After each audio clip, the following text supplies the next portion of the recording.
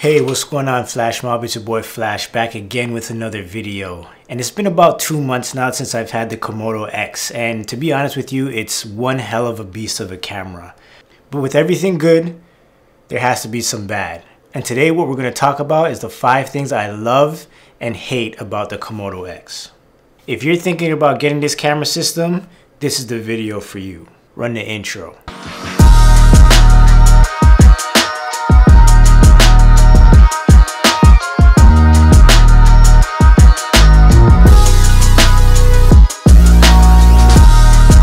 Let's start off by talking about some of the things I absolutely love about the Komodo X. So the first thing is going to be its frame rates. So when I first got started, I shot a lot of slow motion content that was able to help push the story and the visuals of what I was doing. And with the Scarlet-W and the OG Komodo, I was able to get 50 frames and 40 frames respectively at 5 and 6K. Now for the most part, 40 to 50 frames, not so bad at full resolution. But on the Komodo X, I was able to get up to 80K at 6K, which was absolutely amazing for someone like me who kind of had to give up slow motion altogether. But with this camera, I'm able to bring it back, and not only just bring it back, but really push the camera's limits to really get what I wanted out of the camera. To be honest with you, I feel like I have zero limitations using this camera for any type of work as a DP, whether it's narrative, sports, documentary, whatever the case is. I can go all the way up to 80 frames without skipping a beat. The second thing I really love about the Komodo X is its modular design.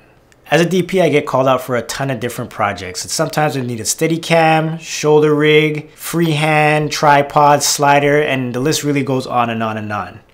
Having the ability to take this small camera body and build it out any which way I need to get the job done is just absolutely amazing.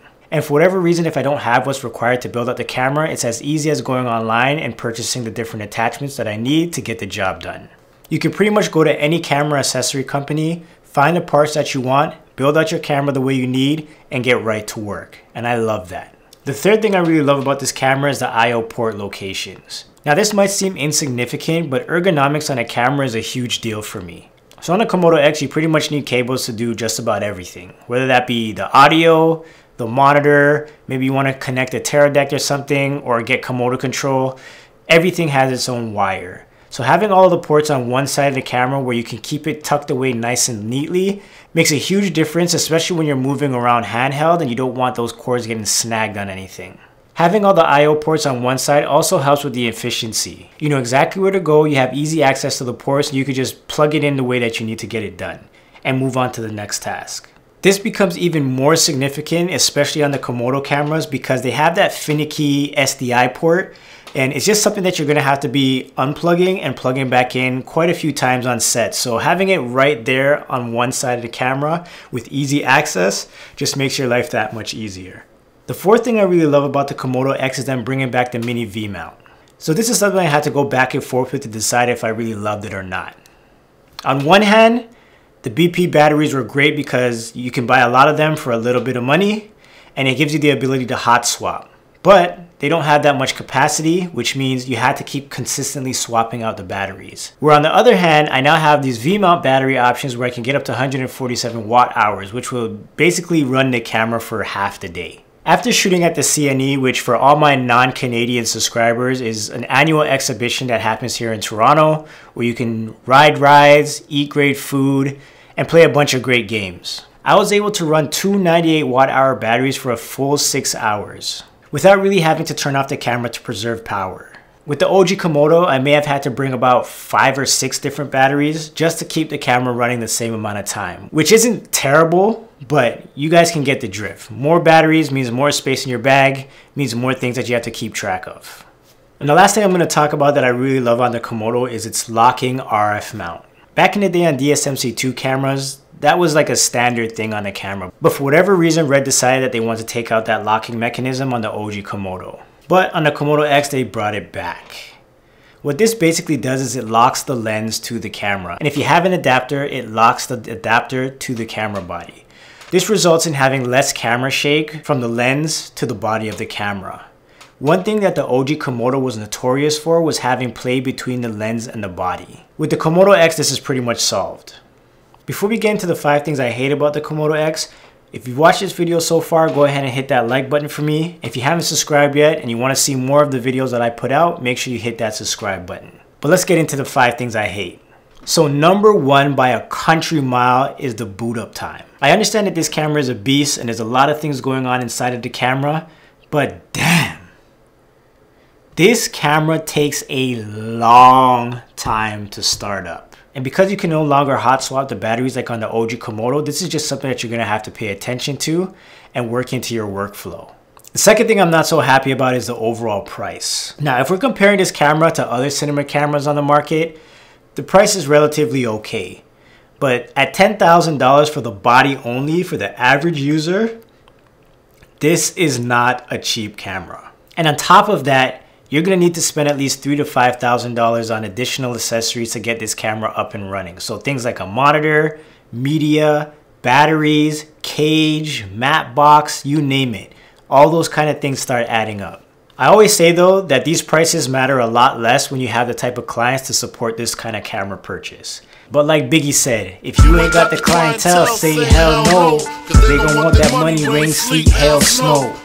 So number 3 on the list is their fragile SDI port.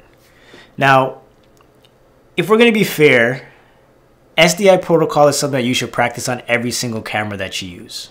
Basically, the SDI protocol is just when you remove the SDI port, when you're powering the camera, and when you should be plugging it back in. But on the Komodo line for the RED cameras, this is something that you need to really pay attention to, because if you don't do it right enough times, there's a high possibility that you're gonna blow out your SDI port. And then when that happens, you gotta send your camera in to RED for repairs. And from what I heard, it's not covered under warranty. So it's basically just something you don't wanna do. So the right process that I've heard online and just in general is that you wanna turn on everything that requires power before you plug in the SDI to the cable. And when you're turning everything off on the camera, you wanna remove your SDI first and then power down everything else. So number 4 on the list is no internal DTAP option. So something that I really loved about the DSMC2 camera line is that they had the ability, once you got the IO expander, was to plug in accessories to the camera body. So what that means is they had a DTAP option on the body itself where you can plug in things like focus motors, monitors, whatever you want into the camera body itself and run it off the power of the V-mount. On the Komodo X's, for whatever reason, you don't have that option. Basically what you have to do is plug your battery on, use the DTAP option on the battery itself to power any additional accessories. I mean, it's not terrible, but when you start having a monitor, let's say a focus unit, tear deck, whatever, right? You have all these different options that need power. If you only have one on your battery, it's hard for you to power all those accessories at the same time. It's not a huge problem, but if camera accessory manufacturers are listening to this video, we want something for the Komodo X that we can plug in some other DTAP options. And number 5 is limited video output options. Now this is a huge stress because the monitor that I use from Small HD gives me all the in and out video ports that I need. But it would be absolutely amazing for the body itself to have an additional SDI in or out port, or maybe one HDMI port. This really becomes something that's important when you start adding additional monitors, like let's say you want to run 2 monitors at the same time, or you want to use a wireless video option that's going out to another monitor that's not attached to the camera. With limited ports, it makes it more difficult for you to add more monitors to your setup. The video outputs is just one of those things that I think RED could have just simply included and just make this camera body just that much better overall. But you guys can probably tell from now that I really love my Komodo X. The camera body is small, it's amazingly versatile, I love the ergonomics on the camera and its modularity. And of course, the most important thing is its image quality. This camera, in my humble opinion, is damn near perfect for just about anything that you want to shoot as a DP. But what do you guys think? Have you had the opportunity to mess around with the Komodo X? Or is it something that you have on your wish list? Go ahead and leave something in the comments so that we can take this conversation further. If this video helped you out in any way or even provide you with a small dose of entertainment, go ahead and hit that like button for me. It's a simple click for you, but it makes a huge difference for this channel. If you haven't done so already, make sure you go ahead and hit that subscribe button as well and turn on notifications so you don't miss any future videos. That's going to be it for this one though. Thanks so much for watching, guys, and remember to look, learn, and share. Take it easy, guys. Peace.